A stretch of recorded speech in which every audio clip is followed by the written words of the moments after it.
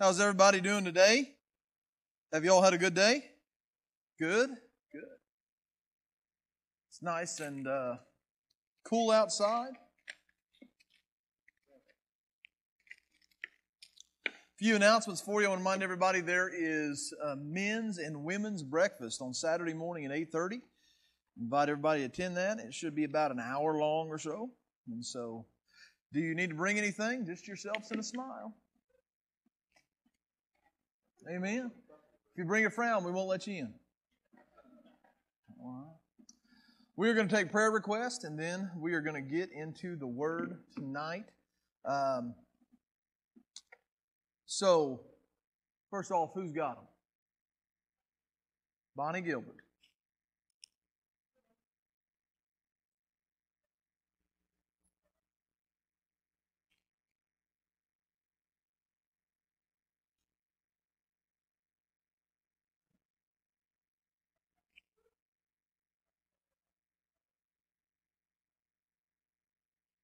Okay. Remember Bruce?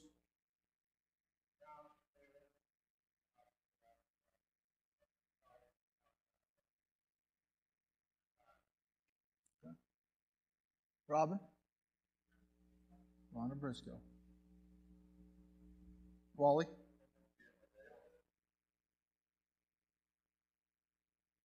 Okay. Remember Melody?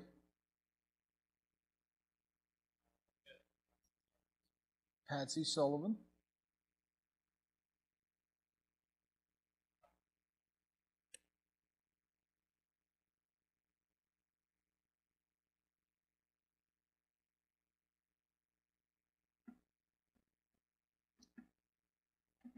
Any other prayer requests? Frances Clayton came through her hip surgery well today. So we want to continue to remember her as she recovers. She's been struggling with that for quite some time. Want to remember the lost and unsaved? Amen? All right.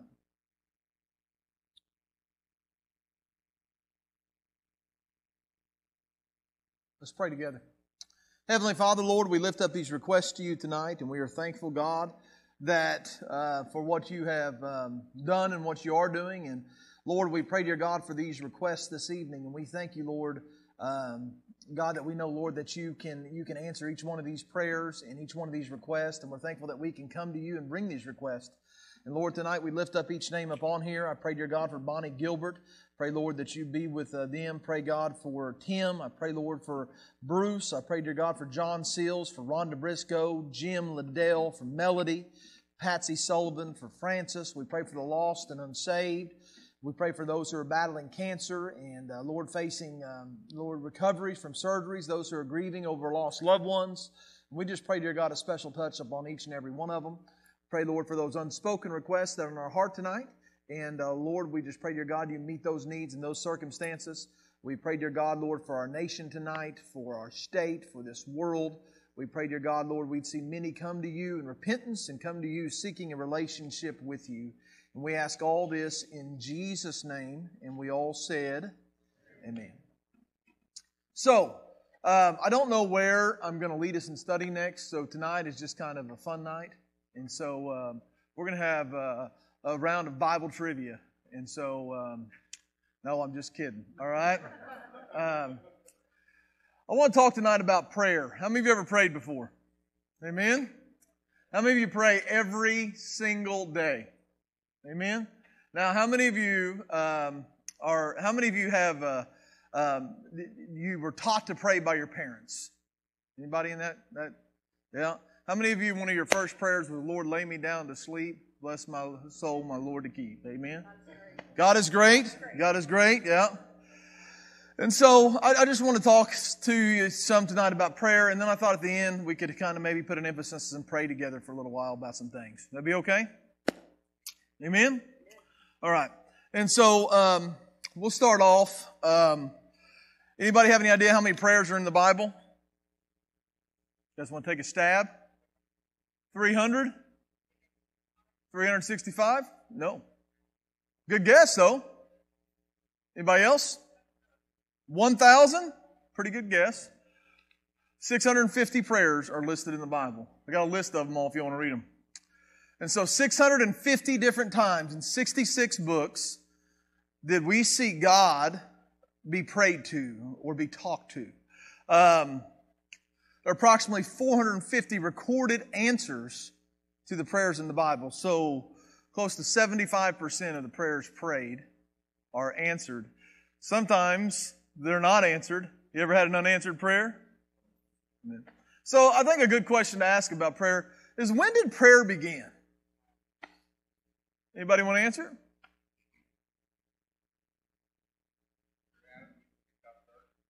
After Adam and Eve were kicked out of the garden? Pretty close, Jeff. Pretty close. Now, we don't see it as prayer there.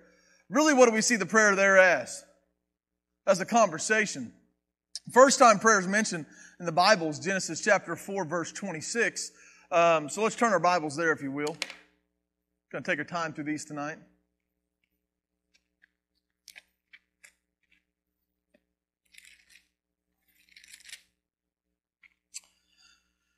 I'm in the NLT.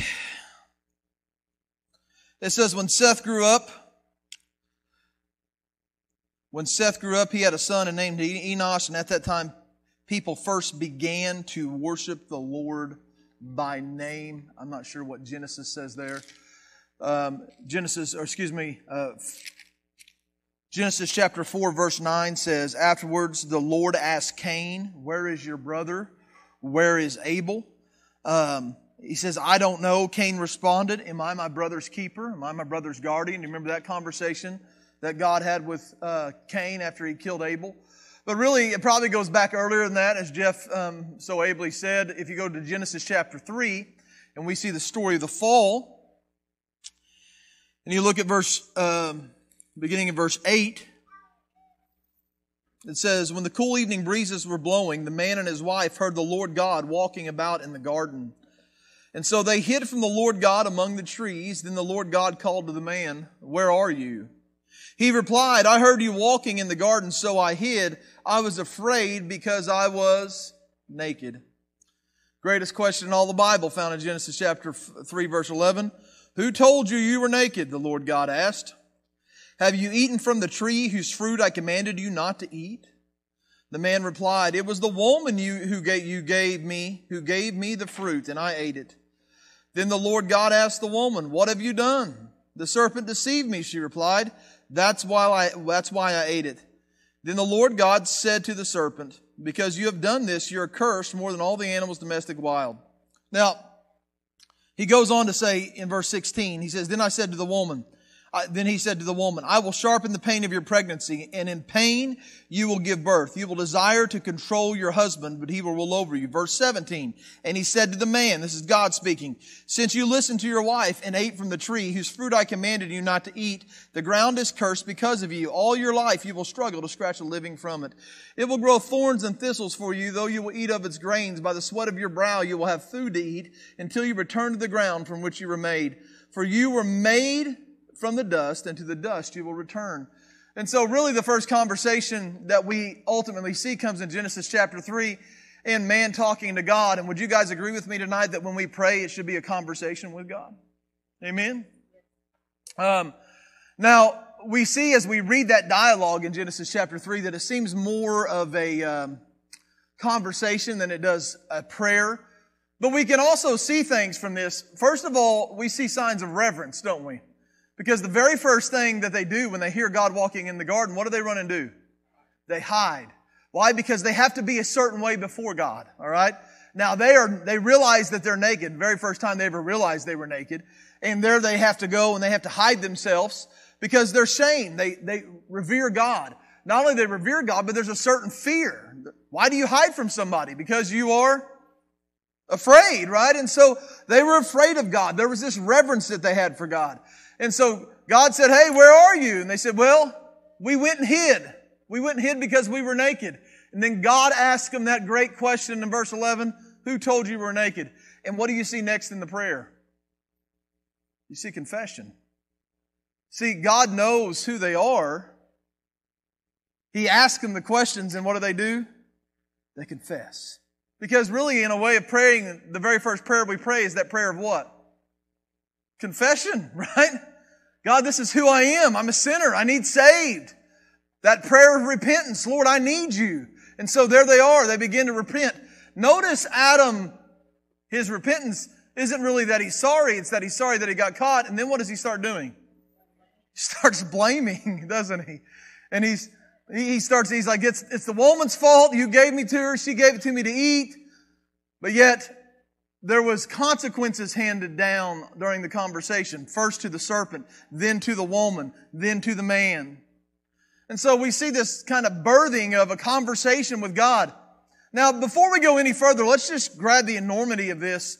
God, who created the heavens and the earth, created the suns, the moons, and the stars, who created trees and animals and seas and oceans and mountains and valleys and all the good things that He created. He created all the animals, and then in day 6 He created man. He sits back after that and He says, you know what, I can do a little better. He makes Adam fall asleep. He takes the rib out of Adam. He makes Eve. He brings them together. He said, this is good. They name all the animals are named, etc., etc. He's giving them directions that they should walk and be in the garden. We don't actually know the time that's lapsed from the time of creation to the time of the fall. But nonetheless, it's a period of time. And apparently God would come and walk with them of a day, of an evening. He would come and share with them. He would come and have an intimate time with His creation. So the God who very much spoke him into existence, who created man and formed him together, He would come and visit them on a daily basis. Isn't that pretty cool? God wants to have a relationship with us. And I believe it's a relationship through communication. Amen? I believe He longs for us to speak to Him, to talk to Him. In prayer, what we learn from prayer, we don't really ever think about. Where does this even start at? God, from the very beginning, was communicating with His creation. Every day He would come and communicate with His creation. Do you think He still wants to communicate with His creation? Yes, I think He does. And so, a lot about what we learn in prayer, at least what I learned about how to pray and the words you say, I listen to my boys often, and my boys pray what I pray. Does that make sense? And so, we have catchwords, and I pray every day. I use the phrase, from the top of my head to the bottom of my feet. Jack will be like, Lord, I pray You bless us from the top of our heads to the bottom of our feet. But where did he learn that from? He learned it from his dad. And so a lot of what we learn about praying, we pick up from our parents, we pick up from our spiritual mentors, you might pick up from your pastor, you might pick up from a prayer partner, you may pick up, why? Because that's how we learn. We've learned this stuff over time. But really tonight I want to say, what does God's Word say about prayer? How does God's Word direct us to pray? Because more than anything, over my lifetime, I've learned to copycat prayers. Does that make sense? Until I finally absorbed, hey God, this is my conversation to You. It don't have to sound great. Amen? I don't have to use big words. I don't have to use catchphrases. What I do have to do is share my heart and communicate with God. Amen? So, let's take a look. The Bible records Jesus praying 25 different times in His earthly ministry. Now that's that it records. But almost every time we see Jesus have a big event, either before or right afterwards, what is Jesus doing? He's alone by Himself. He's praying. He made time every day, multiple times a day to pray. In the greatest trial of His life, we see some of the greatest prayers that Jesus prayed. In the Garden of Gethsemane, the Bible records His prayers unto the Father. Lord, will You let this cup pass from me? Over and over again, the Bible says He was so agonizing in prayer that even there was drops of blood that would come out of Him, that He was literally sweating blood because He was so stressed in His agony of prayer. And so, time and time again, we see Jesus taking time to pray. As Christians, we can't really go any further. One of the things that we have to do is we have to make time to pray. I don't know how we can actually grow as Christians without making time to pray. I don't know how we can communicate the way we need to with God without making time to pray. And I say this because, by and large, there's something different between saying, Lord, bless this food today. Thank You for all You've done. In Jesus' name, amen. That is not a good prayer life. Now, should we be thankful for our food? Yes. Yes, we should. I think we should take time to pray. But ultimately, we need to take time to really converse with God. Amen? I just put it like this. If your children came in and they didn't have anything else to say to you, but hey, thanks for feeding me today, Mom and Dad. Would you be okay with that? I mean, as teenagers, I'm learning you get that a lot, but nonetheless, you want to have a relationship, right? You want to have a conversation with Him. And ultimately, God desires a conversation with us. So as Christians, we have to make time to pray. I mean, we have to set aside time to pray. We set aside time for everything else. We set aside time for sporting events. We set aside time for eating. We set aside time for work. We set hours and we play on phones and we play games. We have to create time to converse with God. Amen? I mean, it's imperatively important that we do that. If you ask yourself, Lord, how come you're not moving in my life? Ask yourself, do you really pray for God? Have you really conversed with Him? People say, well, I pray at stoplights. That's great. But when you're praying at stoplights, you're still waiting on the light to change and your mind's going somewhere else. But when you sit, you consecrate out, you put a place where you can go in your closet, in your room, in your office, in your backyard, in your tree stand, wherever you're at, and you make that time about you and God, not nothing else. You turn your phone off. You tell your family, hey, I need some time. Give me 10, give me 15, give me 20, give me 30 minutes, give me an hour. Whatever it is, you have to make a concentrated effort to spend time alone and pray. Amen? All throughout Scripture, we see every biblical character would take time alone to pray. Alone to pray. And so we see that. Paul, the Apostle Paul, he mentions prayer 41 times in his epistles. That's a lot, all right? If you see something mentioned 41 times, you need to pay attention to it. Amen? Although, what else does he mention? He mentions prayers, prayer reports, prayer requests, exhortations to pray. And those 41 times, that's what he's talking about. Hey, do you have prayer requests? Listen, this is what we prayed about. This is the result of it. Time and time again, he talks about prayer. Although prayer can be done from any bodily position, the Bible lists 5 specific postures on how to pray. Amen? And so, now listen, almost every one of these listed is going to encompass what we do. But let's turn to these scriptures and look at each one of them, okay? And so, first turn your Bibles to 2 Samuel chapter 7.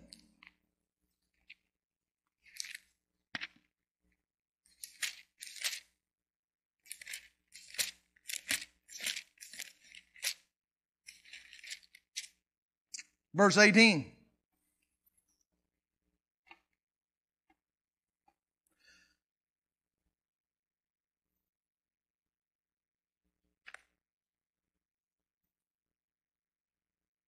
So this is, in chapter 7 of 2 Samuel, the Davidic covenant is happening, all right? And so David is going in to give a prayer of thanks.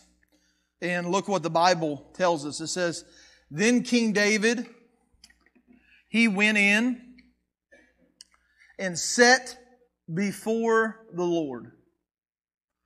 He sat before the Lord. And so what's his posture? Sitting, right? How many of you sit when you pray? It's a good thing, right? When you show a sign of sitting, what is that? When you sit in somebody's presence, what does that show a sign of? You're being comfortable, right? If somebody invites you in and they say, hey, will you please what? Sit down. They're glad for your presence. You don't want anybody to sit down that you don't want to stay for a while, right? Amen? They're like, hey, don't worry. Don't bother sitting down, all right? But if you sit, what are you expecting to do? You're expecting to spend some time there, aren't you? You're making yourself comfortable. David comes in, not in a disrespectful fashion. He's not probably laid out but he's sitting before the Lord. And we'll read part of his prayer. Who am I, O sovereign Lord? And what is my family that you have brought me this far? So immediately he takes this sign of respect and all about what God has done in his life, where God's brought him from and where God's taken him. Turn your Bibles over to Mark chapter 11.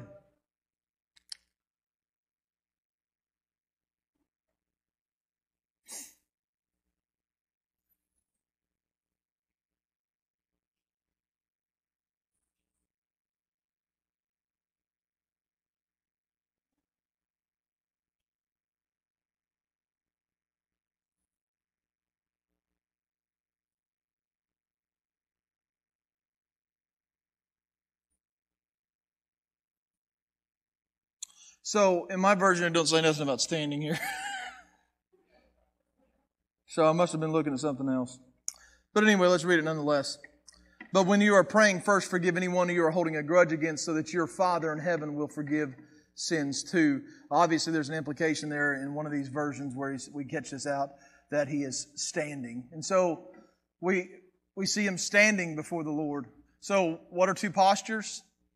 Sitting and standing. Next is kneeling. 2 Chronicles chapter 6.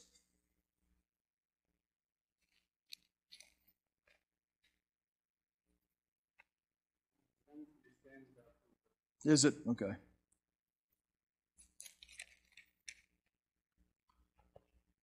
I figured it was. So, Solomon's finished the temple, chapter 6, verse 13.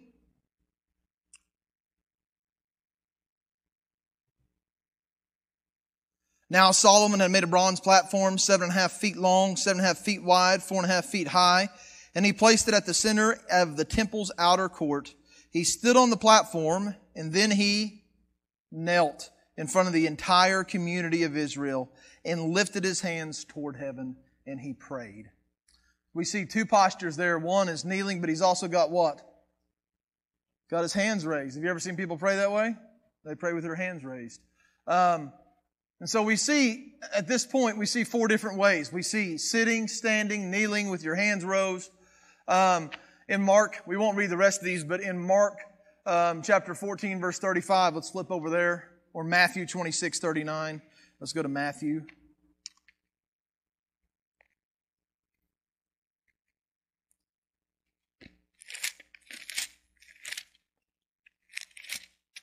Like Bible sword drill here tonight. Hear pages turning. Buttons being clicked. Matthew 26, 39, he says he went on a little further and he bowed with his face to the ground. This is talking about Jesus. He's in the garden. So what is he? He's in a position of great and utmost respect. Typically, when we see a person kneeling with their face to the ground, it's usually in a form of agony or despair, right? Anytime we see that, it's this troubling moment. Would you be willing to say this is one of the most troubling moments of Christ's life when He's in the garden? And He bows in His face before ground, humble as He possibly can. That's a humble position, right? Amen? I mean, if somebody comes to get on their face, listen, that's a humble position. And then 1 Timothy 2:8, we see Paul praying with his hands up again. We also saw that. And so there's five different postures where we see people praying. From sitting to standing to kneeling to on the ground with their face to the ground with their hands up. So are there different postures to have when we pray? Yeah, there is. There is. Are there different times for these postures? Sure. There may be times where you just want to sit and be comfortable with the Lord, and that may be the sitting. There may be times of awe and respect where you're to the point where you're standing with your hands raised. There may be times when you are so agonized over what's going on in your life that you just literally are on the ground in that almost begging form. God, I need you. Other times when you have this great reverence and you just want to kneel as one before a king. However God leads you to pray, notice the postures that we see throughout Scripture, that we see a lot of them and we see them do it randomly. Amen? So, not only that, but there's also the question of how to pray, right? Amen? So, I mean, obviously you can pray pretty much in any position that you want to, but the question is how. And I know in my own life, one of the most difficult things that we have to ask is, I don't know about y'all, but when I have my prayer time alone, typically what I do is I come to my office, I close the door, I shut off my phone. It's just me and the Lord and the air conditioner. And what happens is I'll start to pray and the next thing I know, I'll start thinking about something. Do you guys ever do that? And then all of a sudden you're like, man, I need to make that phone call. Been there? Amen? There's been times when I've decided to pray, next thing I know, I was asleep. Ever happened to you? Amen? And it seems like when I go to pray, there's a war that takes place, not necessarily a physical outside war, but one between my two ears. It's a mental war. Why? Because Right then and there, I'm asking in a most awesome way to communion with God. But yet, the battle really being in my mind, are those problems similar for y'all? And so I think it's good. What I've learned in my life is to have kind of a guide through my prayer that I take notes and I stair step in my life. And, really when you want to have an agenda, when you want to have a meeting, well, what do? You have an agenda. You have talking points. Do you ever make yourself notes? I have. When I pray, I've started making notes. I keep a journal and I almost write down, I need to talk to God about this before I go to talk to God about this. So that when I'm praying, because my mind, listen, it can go be out the door. I can't have the phone around me. You understand me? Typically when I pray, I leave my phone in my truck or I put it in the mailbox outside my office. Why? Because if it's around me, what am I naturally going to do? I'm going to grab for it, ain't I? You got to get away of everything. And when you pray, I've ended up taking these talking points. Lord, I've got to talk to God about this. This is an issue I've been dealing with in my own personal life. I've got to deal with this. And we keep going. Jesus gives us the model prayer, right? So in Luke chapter 11, turn there, and we're going to add to this.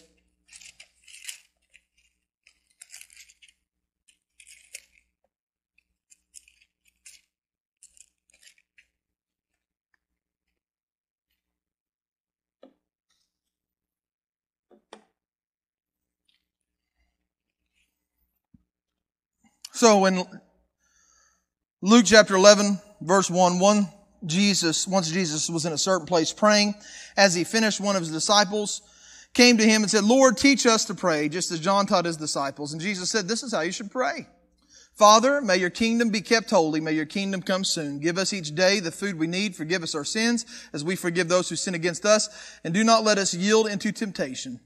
We know the prayer, Our Father who art in heaven, hallowed be thy name. Thy kingdom come, thy will be done on earth as it is in heaven. Give us this day our daily bread. Forgive us our trespasses as we forgive those who trespass against us. Lead us not into temptation, but deliver us from evil. For thine is the kingdom, the power, and the glory forever. Amen. So, let's just kind of dissect that a little bit and look at literally what's taking place in the prayer. The very first thing that he does, Our Father who art in heaven, hallowed be thy name. What's his first area of focus? God, right? That God's name be honored. The focus on his everlasting glory. That God, you're not talking to a mere individual. You're talking to whom? You're talking to God. God with a capital G. God who speaks and things happens.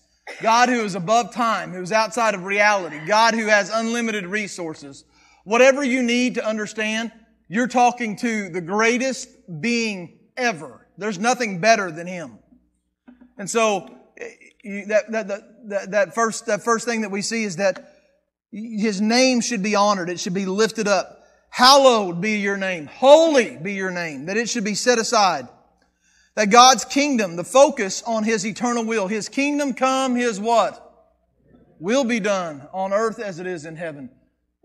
When we pray, should we pray our will? No. And frankly, sometimes that's really hard. Amen?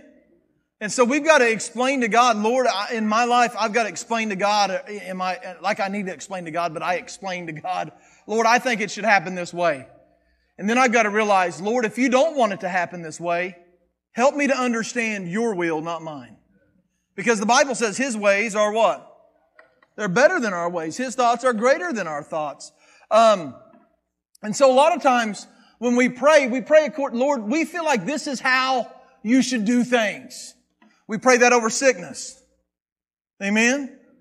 We pray that through trial and tribulation and Lord, we feel like this is how you should do stuff. We pray it with relationships, with jobs, with Lord, we feel like this is how you should do stuff. But Jesus directs us, Lord, that we would pray His will, right? That we would seek out the eternal will. That our focus would be on what is God doing in this situation. And that we might better understand that. If I'm leading and guiding and directing an event, and, say I take the boys a lot of times, I'll bring the boys up here Friday and we'll set up tables for the breakfast on Saturday morning. And right now, if we were to go up there, there's 6 circle tables up there. And if we try to put everybody in the church at 6 circle tables, it's going to be pretty crowded, right? And so, The boys now, I'll tell them, I'll be like, listen, we need 5 circles, we need 5 rows of 3. And they know there's 8 chairs around, and boom, boom, boom, boom, they'll let us go to town. But when I first got them putting up tables and chairs, they were like, I was like, no, I don't want that one there. And I would begin to move tables. And finally they looked at me and they'd say, Dad, will you just tell us what you want done so we can do it? And so what I started doing is I started getting that whiteboard and I would draw out my vision for them. I'd draw out exactly where the tables, and I'd draw the chairs, and the chairs would be X's, and boom, boom, boom. And when they had a problem, they'd run and look at that board, and they'd run back, and they'd set their tables up. See, what happened is they started learning what my will was, what my vision was for it. You understand what I'm saying? When you get in God's Word, when you start communicating with God, then you'll understand what His vision and His will is. Does that make sense? A lot of times we go in and Caleb, he would say, well, I think the tables ought to be here. I said, that's fine, but you're not the pastor. I'm the pastor. This is my vision. I'm not God. He's God. It's His will in our life. And so Jesus says, he honors God, who He is, what He's about, and then He seeks out His direct will. Next, He recognizes that He's a provisional God. That He's a God of resources, that He's a God who gives. He exercises thankfulness in that same way. If we could stop, it's kind of redundant, and you've heard it all your life, but if we could really stop and count the blessings that God's given us every single day, we couldn't write enough. There wouldn't be enough paper to list what God does in our life. Every time you take a breath, God just gave you that breath. Everything that God just gave it to you. Why? Because He's such an awesome and amazing God. Let us be thankful for what God's done, and Jesus focuses on that. So he starts off, let His name be honored.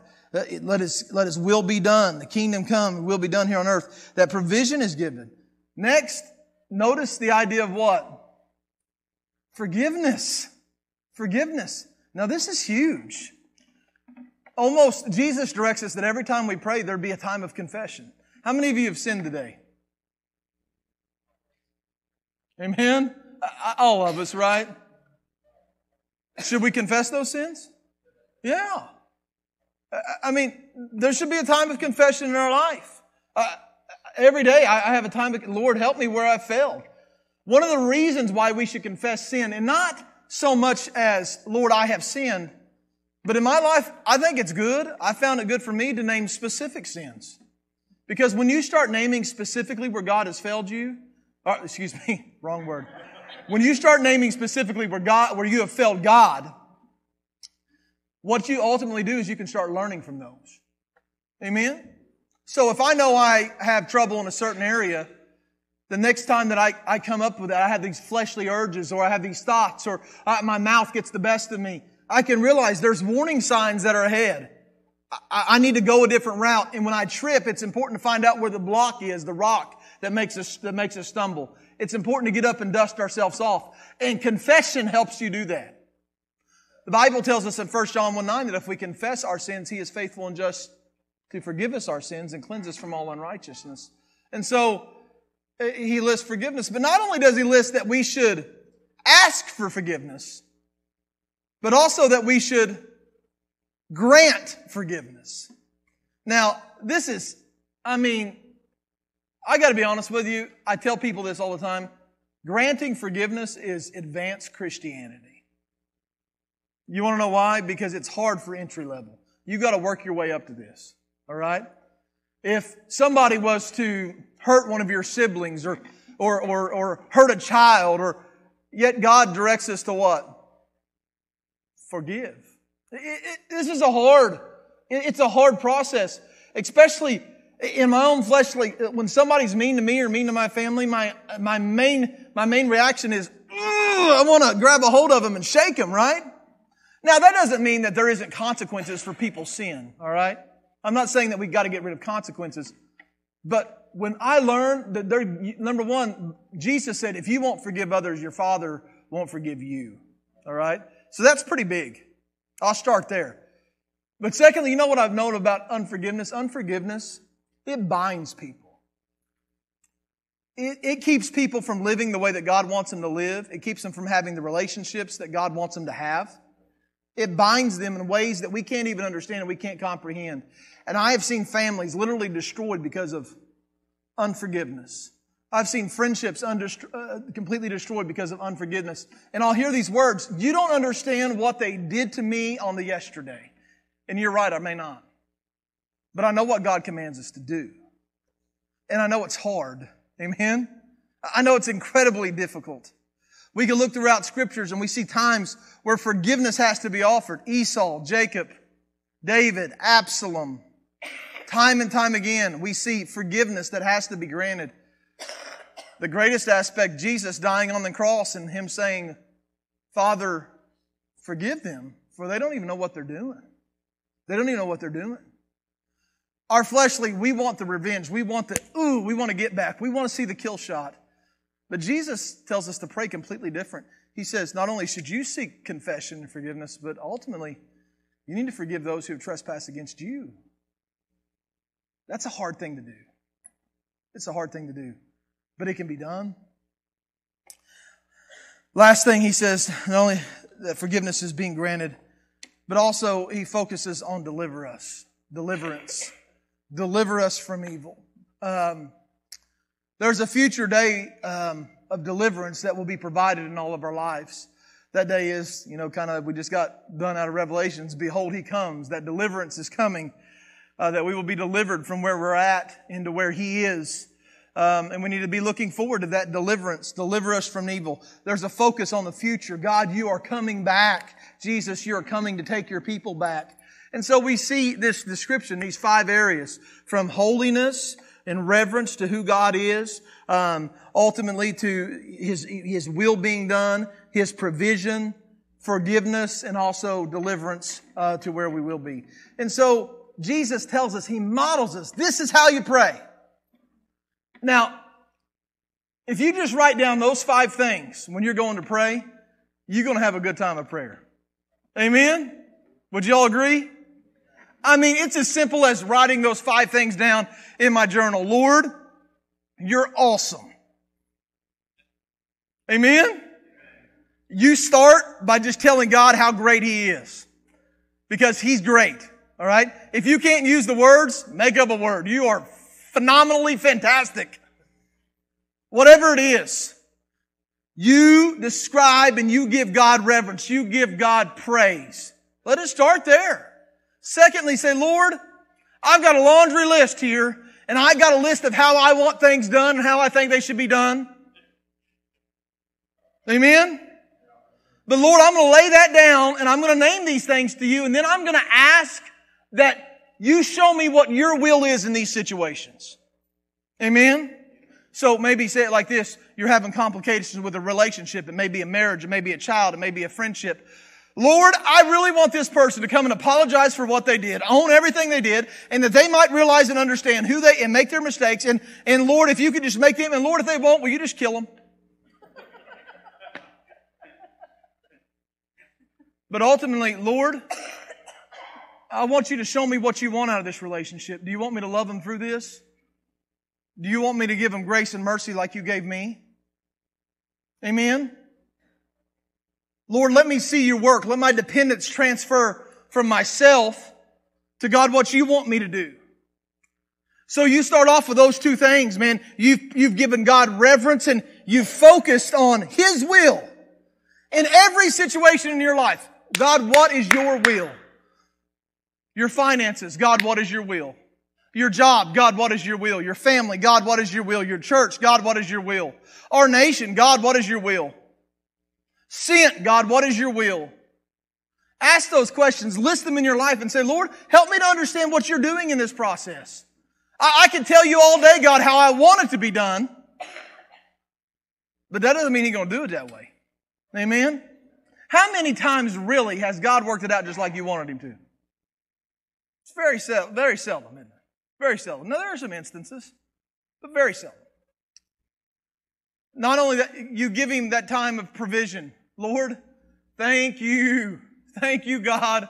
Thank You so much for health and clothes and cars and air conditioning and blue skies and padded pews and kids and laughter and friendships and all the things that we have. Thank you, God. Thank you for refrigerators and lights that turn up and down and all the things that God gives us, man, because it's amazing. And every blessing comes from God.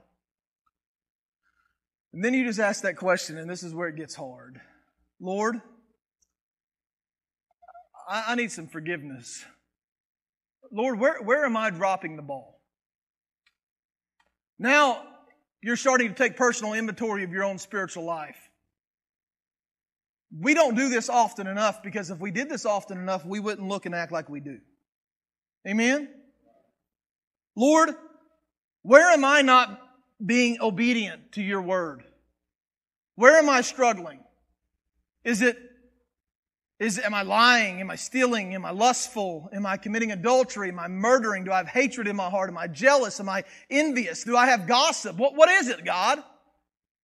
And you start thinking about your life and you're thinking about your actions. You say, well, I can't, listen, you know when you've done something wrong. It haunts you. And that conviction that God gives you, that's the Holy Spirit. Amen? And one of the greatest things you can do is say, God, I failed in this. Forgive me for this. Guess what He does? He forgives. You say, well, I don't know if He'll forgive me. Let me help you out. He will. He will. And then you look and you say, God, who am I not forgiving? Who do I avoid at the grocery store because I don't want to see them, because I don't like what they are? Amen?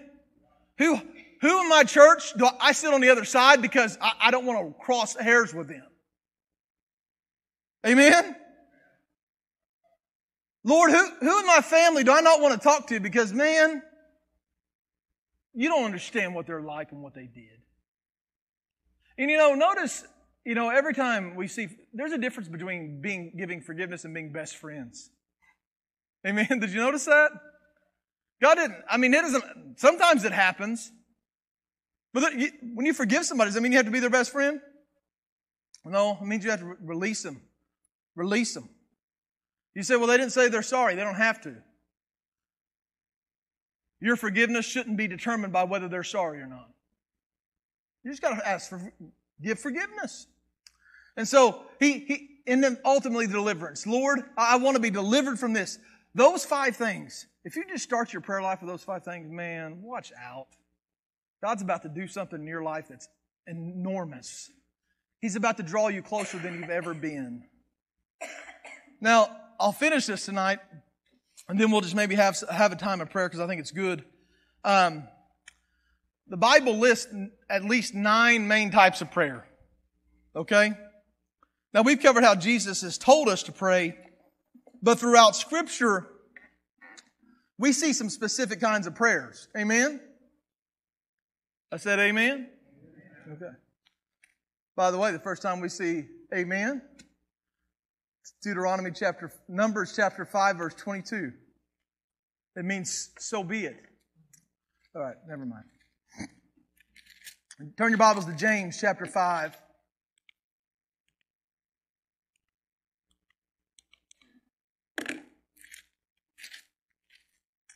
Hebrews, James.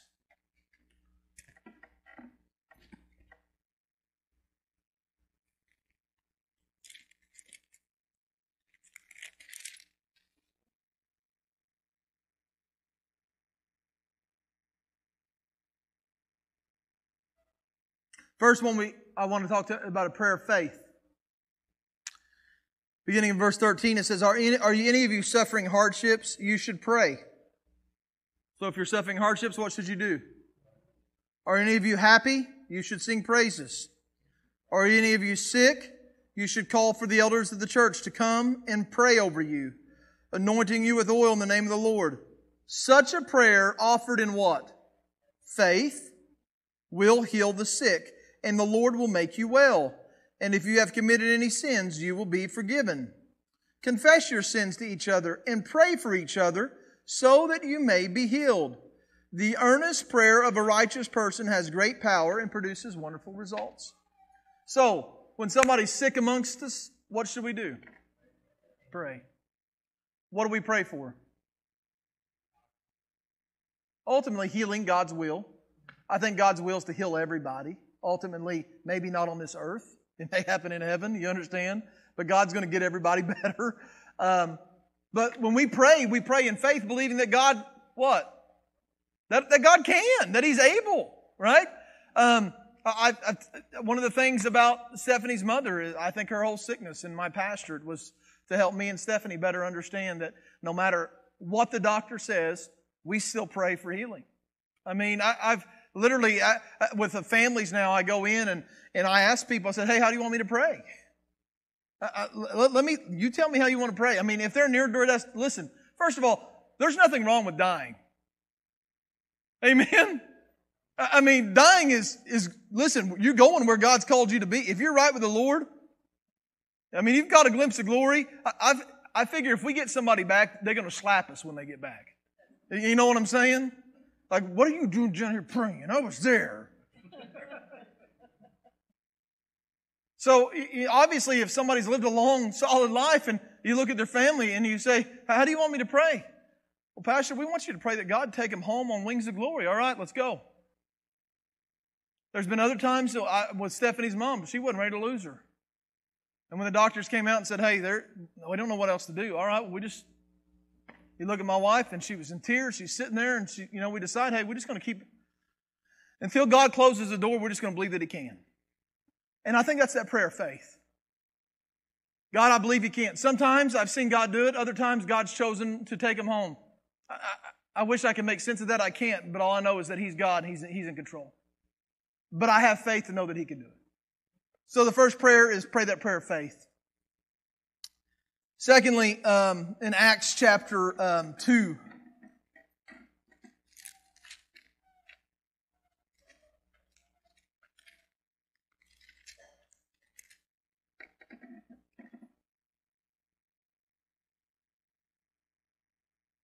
all the believers, in verses 42, all the believers devoted themselves, all right?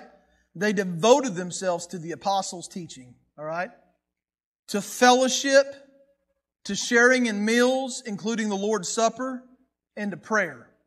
You know, a lot of people say, well, the church, you don't have to go to church to be saved, and you're right, you don't. But throughout the New Testament, God uses the church, the body of people, that they would gather together, that they would pray, that they would listen to study from their apostles, their teachers. Then ultimately, that they would pray together. It's good to pray together. Amen? I mean, we should spend more time praying together. Let me pray with you. On Monday nights, man, I love Monday nights. I can't say enough good things about Monday nights. And you know what we do? I used to call out names, just different things. Now, I open in prayer and people stand up and they pray as God leads them what's on their heart. And you know what we do? We agree with them. It may be about their child. It may be about the country. It may be about a relationship. It may be about a lost loved one. But what they know is that when they're praying, there's a body of believers around them that are agreeing with it. It's good. Why? Because it's scriptural. It's biblical. Not only should we pray in faith, but we should also pray in agreement. Philippians 4:6.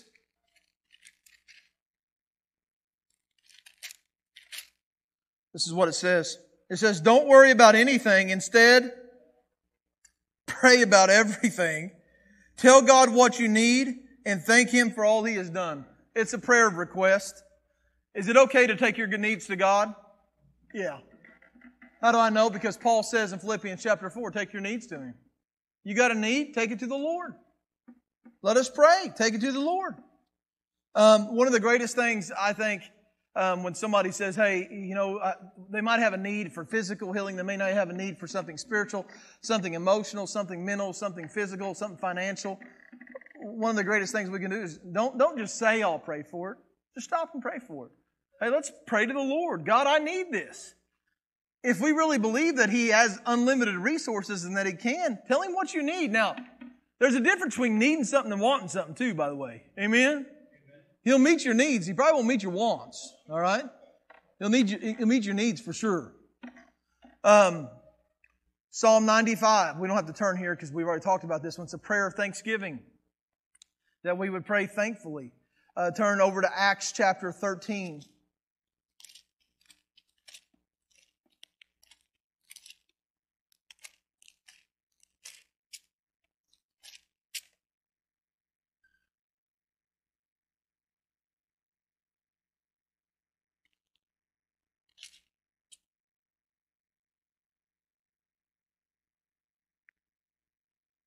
Verse 2, one day as these men were worshiping the Lord and fasting, the Holy Spirit said, appoint Barnabas and Saul for special work to which I have called them.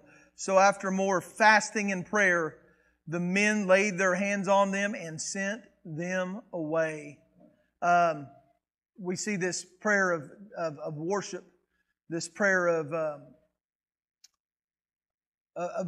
being reassured of what God wants them to do. It's a prayer of dedication, of dedicating yourself to where you need to be and to where God wants you to be. Have you ever felt like you had a calling on your life? You felt like God wanted you to do something certain, something specific? Don't just guess. What does God say do? Pray about it. We see these Lord, give us will, give us direction, give us dedication. Turn your Bibles over to 1 Timothy chapter 2.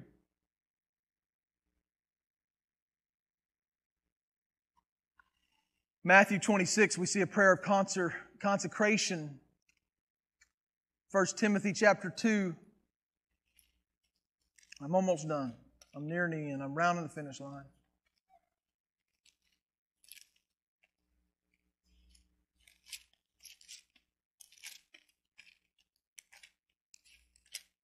First Timothy chapter 2, verse 1.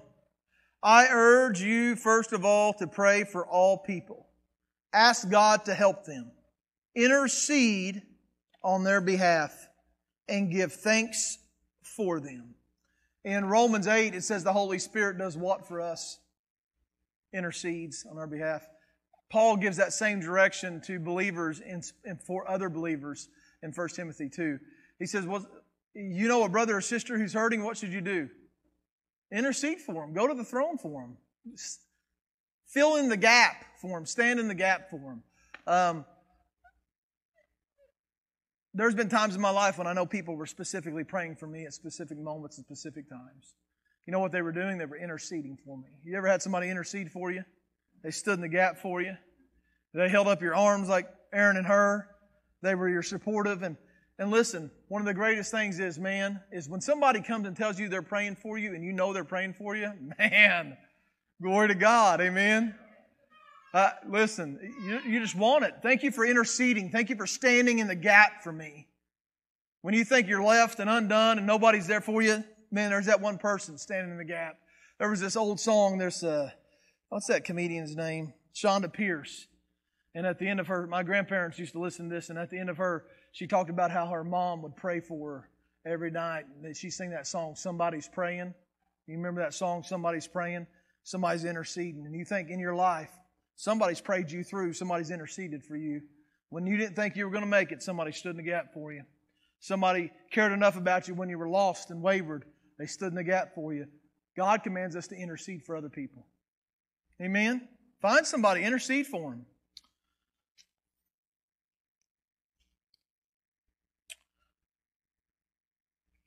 Psalm 69.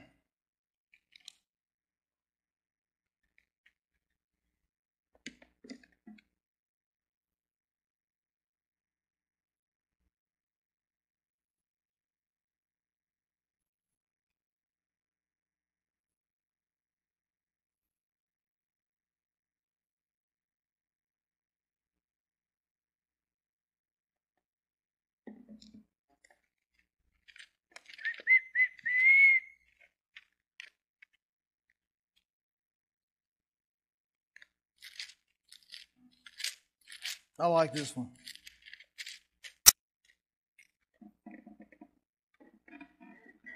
A psalm we could also view as a what? Prayer. Look how he prays. Save me, O God, for the floodwaters are up to my neck. Deeper and deeper I sink into the mire, and I can't find a foothold. I'm in deep water, and the floods overwhelm me. I'm exhausted from crying for help. My throat is parched. My eyes are swollen with weeping, waiting for my God to help me. Those who hate me without cause outnumber the hairs of my head. My enemies tried to destroy me with lies, demanding that I give back what I didn't steal. Oh God, you know how foolish I am. My sins cannot be hidden from you. Don't let those who trust in you be ashamed because of me. O sovereign Lord of heaven's armies, Don't let me cause them to be humiliated, O God of Israel. For I endure insults for your sake. Humiliation is written all over my face. Even my own brothers pretend they don't know me. They treat me like a stranger. He goes on and on. Listen, David, when he's praying this, well, what is it? It's this prayer of despair. You ever get to a place where your heart just can't take anymore? Amen? Where you just feel beat up on every side. And you know what David's praying? Lord, I just need God. That prayer of, Lord, here I am. That prayer of despair, of almost weeping, of almost sorrow. Lord, this is me. I'm praying. One last one in Psalm and we're done. Psalm 51. Maybe the greatest one.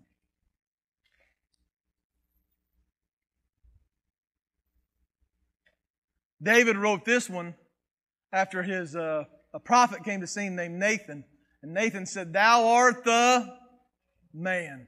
David had fallen deep in sin. God shows up through Nathan and he convicts him of his sin. And we see this prayer of repentance in Psalm 51. And I'm telling you, we see this prayer of brokenness and a contrite heart. Have mercy on me, O God, because of your unfailing love, because of your great compassion. Blot out the stain of my sins. Wash me clean from my guilt. Purify me from my sin, for I recognize my rebellion.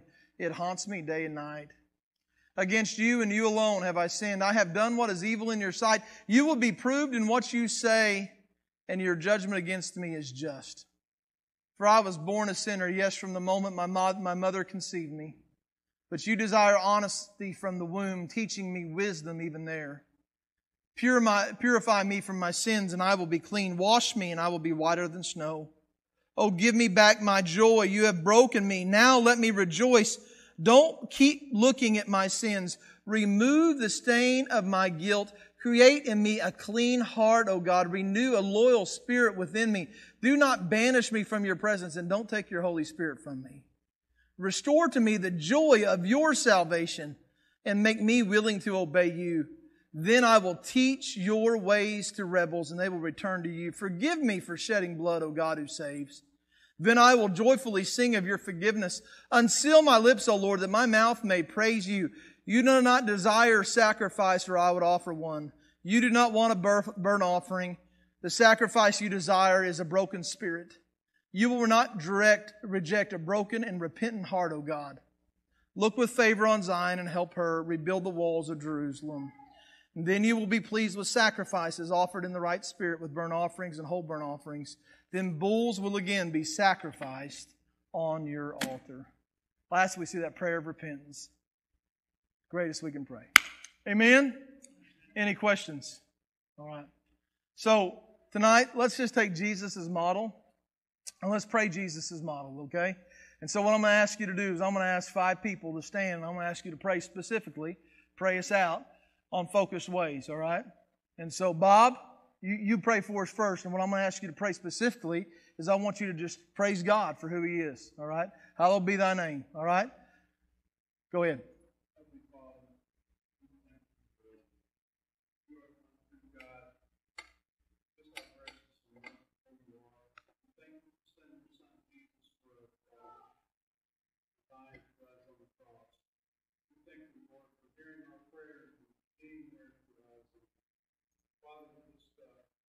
Praise your holy name. Praise you, righteous Lord. Thank you for the opportunity to give us each day to come to you. And you hear our prayer each and every